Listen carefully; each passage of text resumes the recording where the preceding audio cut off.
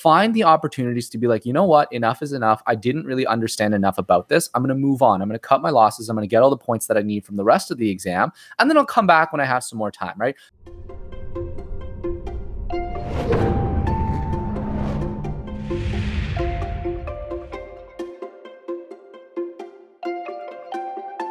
George, welcome back to the MCAT podcast. How you doing?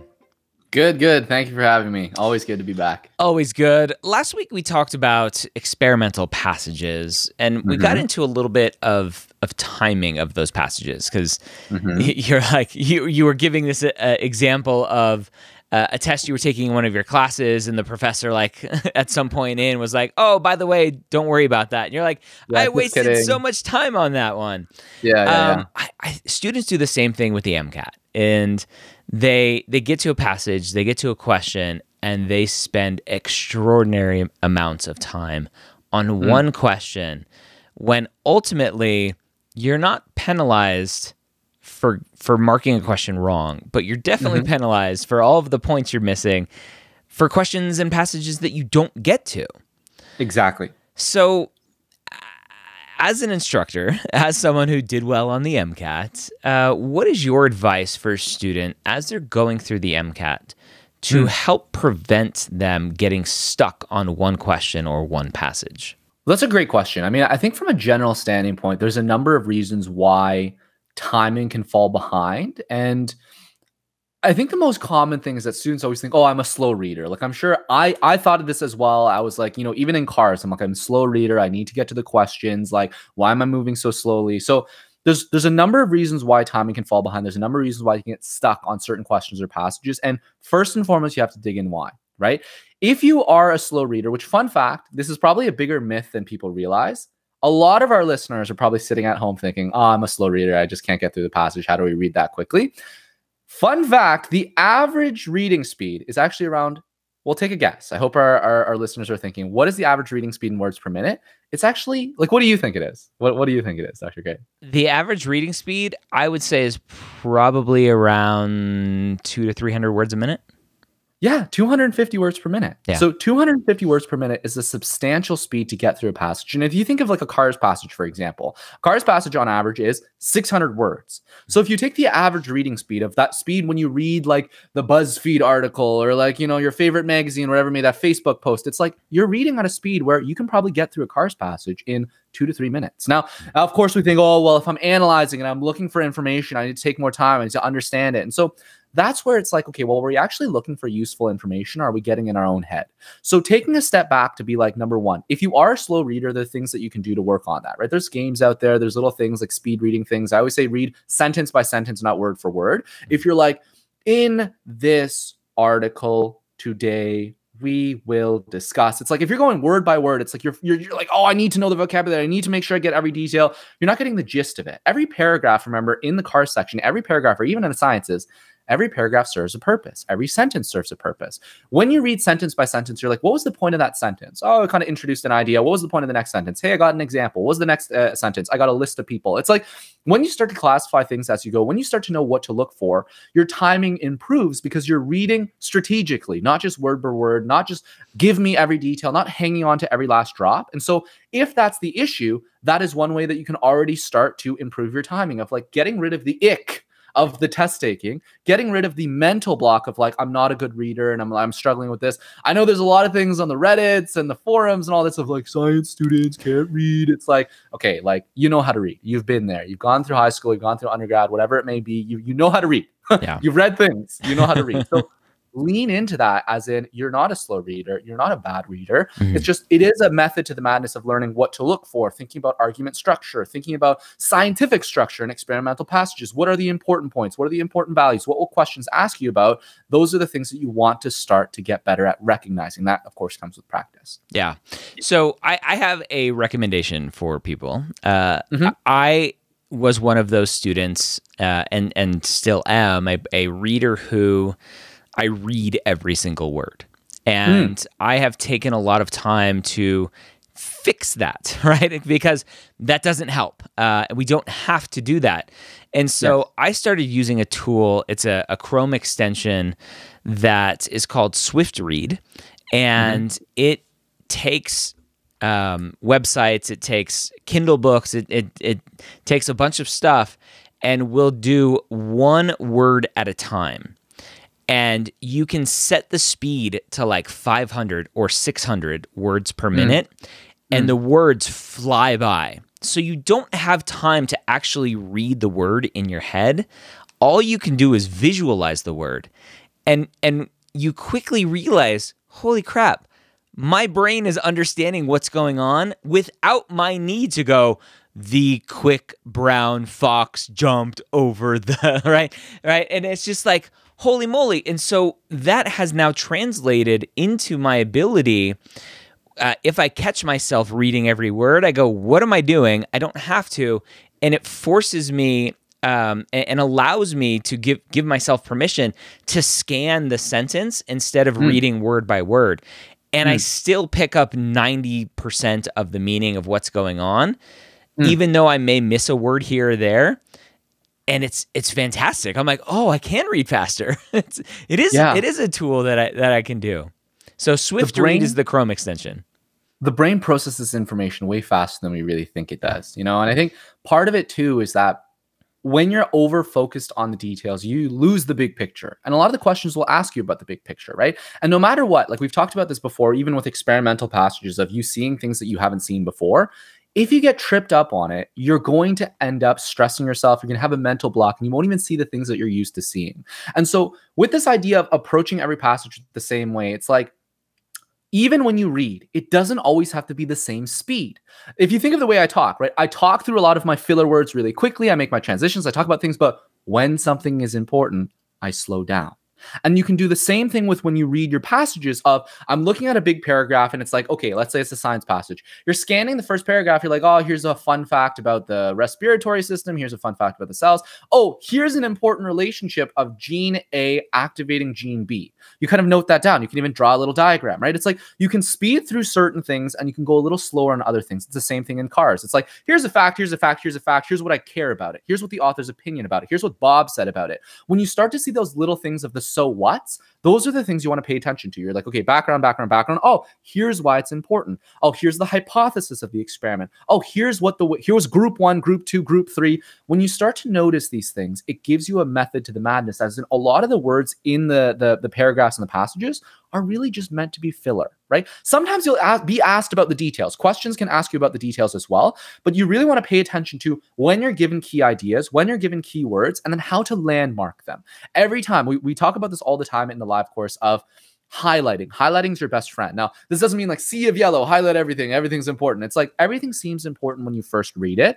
A strategy you can try is what we call retroactive highlighting, where when you read through a paragraph, you read through the entire paragraph and then decide, well, what was the key idea there? Everything seems important the first time you read it. When you look at it from a step away, you take a step back and think, how does this all piece together? Well, really only sentence 2 was my main idea. Everything else was to support it, show some contrast, introduce it. Everything else really goes to support that one central idea. That's my main idea. Maybe I'll landmark some of the other key details in case I'm asked about it, but those are the things that I'm looking for. And so the timing really comes down to, we often struggle with timing because we don't really know what we're doing. We don't really know what the questions are asking about. We don't really know what to look for in the passage. We don't really know, like we're stressed about it. And so when you read through the passage, get enough of an understanding of where you can landmark certain things, then see what the questions ask you about. When the questions ask you about something that you remember, great, make a prediction, move on. When the questions ask you about something where you vaguely remember where to find it, but you don't remember the answer straight away, go find it. Reread the context, reread the whole thing. I remember as a student, especially in cars, sometimes the most frustrating thing is I read the passage, I look at it word for word, I get lost in the sauce, I get lost in the details. I look at the questions, I still have no clue what to do. And then I'm sitting there and I'm like, well, like this kind of sounds like, let me go reread the entire passage. That's where the time sink comes. So really, for the students listening, for the people listening at home, think about where your time sink comes from. Are you spending too much time reading the passage from the beginning? Unlikely. Are you spending too much time on questions because you don't know where to look in the passage? Are you rereading the passage over and over and over because, again, you're not sure what the question is asking about? Are you not making predictions? Are you spending too much time on questions? So there's a number of approaches you can take to try and refine your own process and figure out where your time sinks are and what you can do about it. So we talked about at an earlier episode about skipping the first passage and just going to the second passage because the first one's meant to trip you up. Yeah. there are similar kind of hacks that students will talk about of like, ignore the passage and go straight to the questions. Yeah.